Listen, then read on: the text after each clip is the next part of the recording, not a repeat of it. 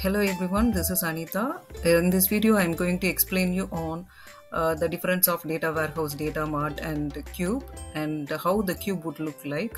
So for that, I have taken a sample database for the hospital management. It doesn't have much data, but a simple star schema and 7 to 8 records only I am having in the database. But the core concept is to showcase how the OLAP cube would look like and how can we generate ad hoc reports from the Power BI.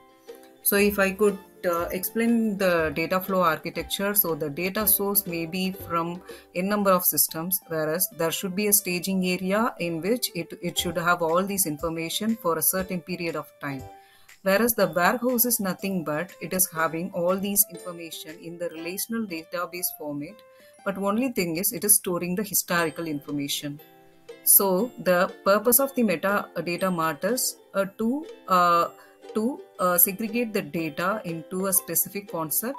So the data mart or cube is nothing but the same, but the data mart is the concept and the cube is the actual implementation of the data mart. So we can separate the data mart based on the topic or the concept. For example, hospital is one data mart and patient another data mart or clinical. So this is just an example. Let me explain you how to define a cube.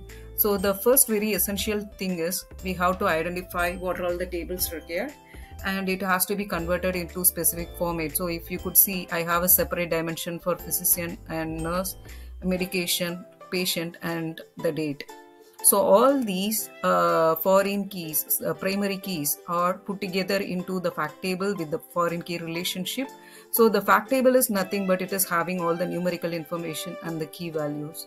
So this is the simple star schema. So if there are multiple tables, n number of tables, it may either form a snowflake schema. So it is depending the need. And we have to define the relationship between the fact and dimension table. So the reason we are doing here is it is pre-aggregating the information. Like unlike the OLTP tables, it is not having the transactional data, but it is having the aggregated information. So this is the initial step for developing the cube. And after designing the cube, let me show you how the cube would look like in real time. So this is the cube that I have developed. So here is the data source where I am connecting to the data source. So it is a relational database, SQL relational database. And then here is the data source view. So I am selecting all the tables that are required and define the relationship in this. And all these dimensions are created in here. And whereas if you go to the cubes, you will see all these dimensions like dim date, medication, nurse and patient details. So after publishing the cube, you can directly go and select any of these dimensions and the factorial values, and you can see the data in any format. Like you can select either date. If I go and select the nurse information, what you can do is just to select this employee ID, drag and drop, so it will execute the query. So this cube is actually working with the Windows authentication. So in order to get this cube values outside, we need to do certain arrangements in the server. So this is actually the on-premises data source currently because it works with the Windows authentication. So in order to take this data out, I should have the on-premises data gateway. So that has to be installed inside the server machine, and based on this gateway only, it is going to connect outside this machine to the cloud. So after making the connection to the gateway, then there is a tool called Power BI Desktop. So the Power BI Desktop is the development tool. So if you could see, I've already connected to the cube. So there are so many visualizations. For example, if I'm selecting this and I'm selecting name,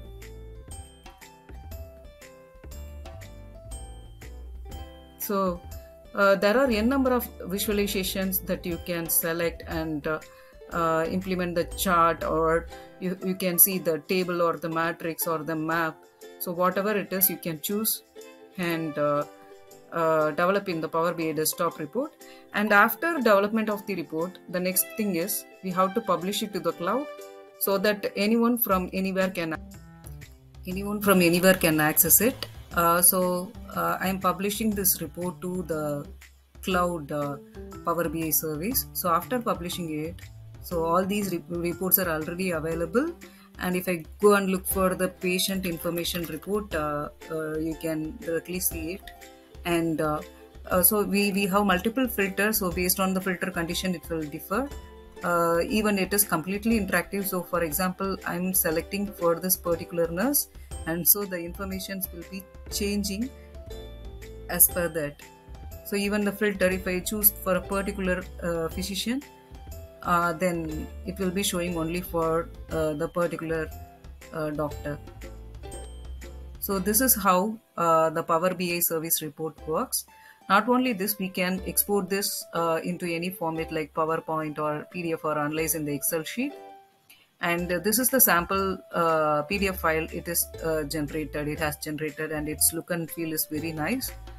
And even not only this is the pre-populated report. And whereas if you want to create your custom ad hoc reports, you can create them using the published data set, because the data set is already published.